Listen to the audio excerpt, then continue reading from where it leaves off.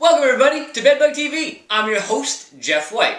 And in today's episode, I wanted to talk about an article that was recently published in this magazine I have here in front of me called The American Entomologist, and was also published in a scientific journal, which I also have here, the Journal of Medical Entomology. And the article was actually a very interesting article in that it talked about the way that bedbugs reproduce and a theory that a lot of experts have had for a long time that may influence some of the dispersal patterns that we see with bedbugs inside somebody's home.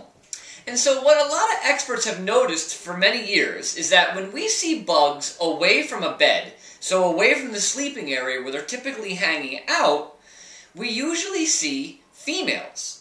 And a lot of people kind of thought about that, and a lot of experts thought about it, and there was a theory out there that the way that these bugs reproduce may be the reasons why we see the females dispersing through the apartment. And I'm going to get back to that in a second. I'll explain a little bit more once I go through some basics. So, in order to understand where I'm going with this, and this is more of an expert topic, but it's interesting, and I think everybody should, hear it because it's a pretty interesting topic. So, bedbugs reproduce, and the way that they reproduce is a process called traumatic insemination.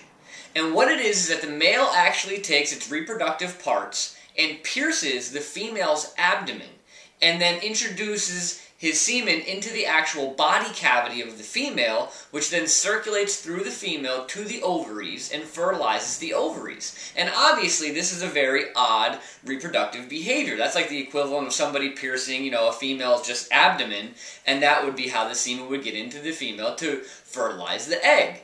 And this is very rare. It's not seen in a lot of organisms, but bedbugs do have it, and that's how they reproduce, is through traumatic insemination.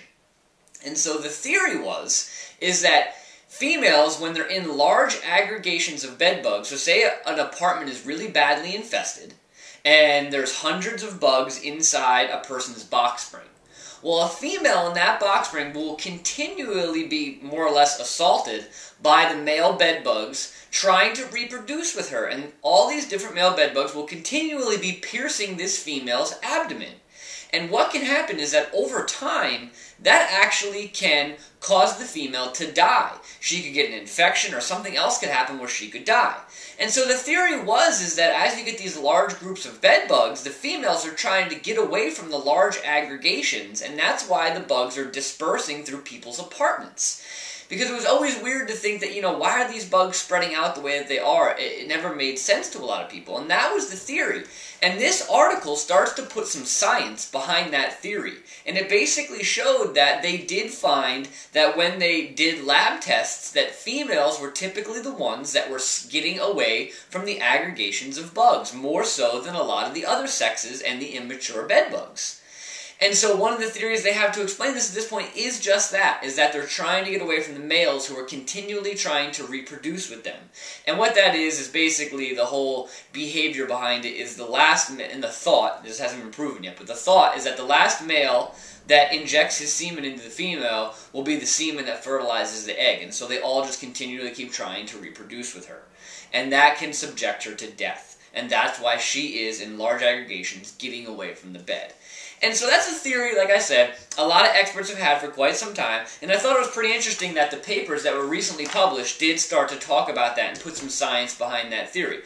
So all you pest control operators out there, watch when you see bugs away from the actual colonies of bugs in a bed. A lot of times you do see females, and that's some interesting science that explains why that's happening.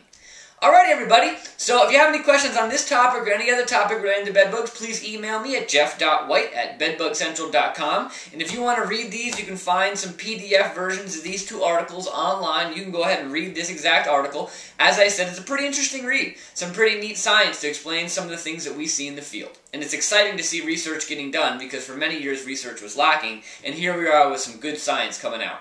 Alright everybody, you know the email, jeff.white@bedbugcentral.com, and I'll see everybody soon enough.